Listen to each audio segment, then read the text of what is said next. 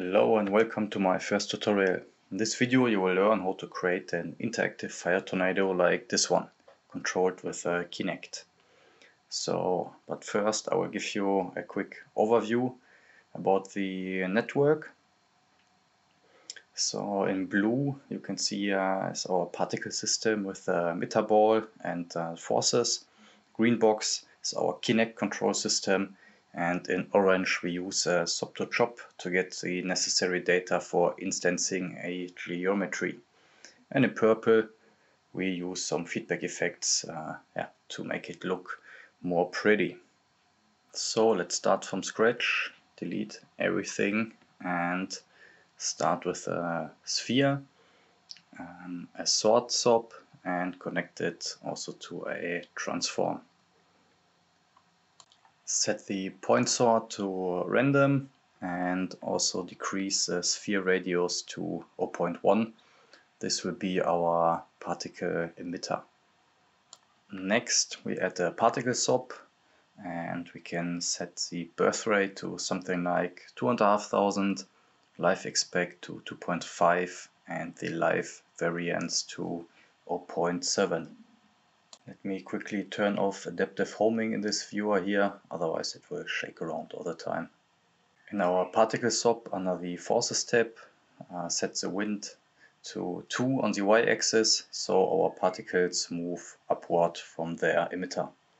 To add some outside forces, we add a emitter ball connected to a force SOP and also a transform, and then we just plug it into the force input of the particle SOP.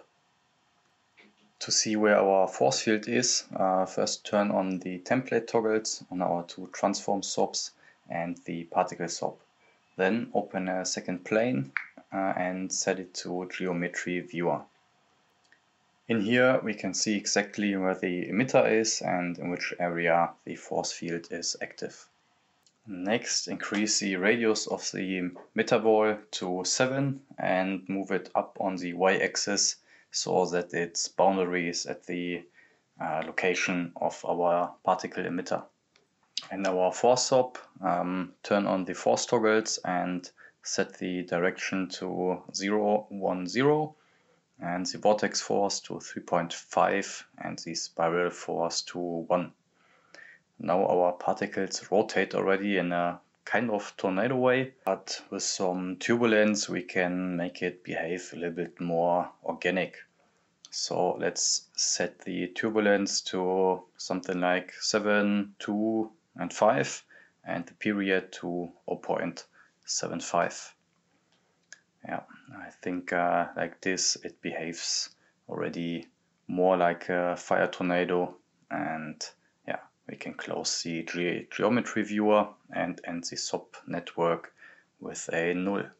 For the sake of overview, I like to add a comment box with Shift A and name it particle system.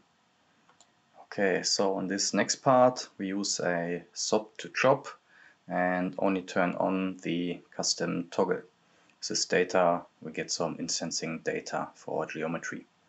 And under attribute scope we just write PV and life and rename it to dx, dy, dz, vx, vy, vz, h and life. To create a value for the scale of the particles during their lifetime, we continue with a select chop and select only the channels H and life and combine these two channels in a math chop by dividing them. Then we add a pattern chop, name the channel to scale and set the number of cycles to 0.5. When we connect the pattern with our math chop in a lookup, we get a scale value which is small in the beginning, increases till the midpoint of the particle life and decreases till its end of life. After that we just merge these two with a merge chop to the rest of our data and finish with a null. Now let's create a geometry and a basic render setup.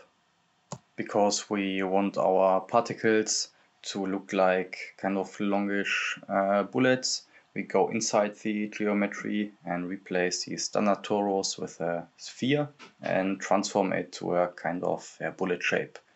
So you can set the X scale to 0.1, Y as well, leave Z at 1, and uniform scale it down to 0.075. Don't forget to turn on the render flag. Let's create a constant material, assign it to our geometry, and give it a yellow color. So to see our whole particle system, we need to adjust the camera and move it up a little bit and 15 back. Okay, that looks good. We can see the whole particle system now, and I'll just add another comment box here and name it instancing. In our geometry, we can now turn on instancing, drag and drop the null job as the default instance operator, and add our translate and scale values. On the second instancing tab, set rotate to vector to plus z or z, and add the vector values vx, vy, and vz. Let's add a black background for our render. So at the transform top, set comp over background color to on, and the alpha value also to 1. And before we start with our first feedback loop, to create an orange feedback, we finish off with a null. Okay, to create the first orange feedback effect, let's create a feedback top, an edge, blur, and a level top, connect it to a composite, set it to over, and also add our null as an input. Then drag the composite back onto our feedback. Our edge top, activate comp over input, set the black level to 0.03, strength to 0.7, and also set an orange edge color. Under blur settings, set the filter size to 4, sample step to 0.8, and in level top turn down the opacity to 0.5. So let's have a look. But I think with the first feedback loop it looks already a little bit more like fire. In the second feedback loop we want to give it some red color as well. So let's create a feedback, an edge, a level, and a comp. Set the comp to over, drag it back on the feedback, and let's set the opacity in the level top to 0.35. And under edge, activate comp over input, set the black level to 0.03, strength to 0.3, and sample step to 0.7. Oh yeah, and pick a red color. I think the particles look already like a fire tornado, but I want to make it even more pretty with the feedback edge component from the palette. Maybe there's a simpler technique with less operators, but this just works fine for me. So set the hue shift to 0, blur feedback to 1, and edge strength to 0.25. Let's get rid of these weird kind of holes with the blur. Set pre-shrink to 2, filter size to 5, and sample step up to 1.5. With a switch top we can mix the composite and the blurred feedback edge together, and for my likings blending the inputs to something like 0.7 looks just perfect. Looks beautiful. So let's add a null and also a comment box.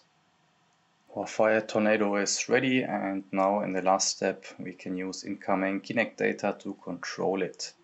So use the Kinect job and two selects, one for the X value and one for the Y value, in this case of my right hand. Increase the range from -1, 1 to -5 and 5 in a mask job, and we can use a limit job to prevent that we move the tornado out of our camera view. So for X I set the limit to -5 and 5, and for Y to 0 and 5. Now in this last step we can drop these values on the translate parameters in our transform sobs for our particle emitter and also the force field. And we can also use that X value to control some external force while we move our hands. So let's see what we built here and test if it's working. Thanks for watching. If this video helped you, show your support by hitting that like button and feel free to leave a comment. Thank you and see you next time.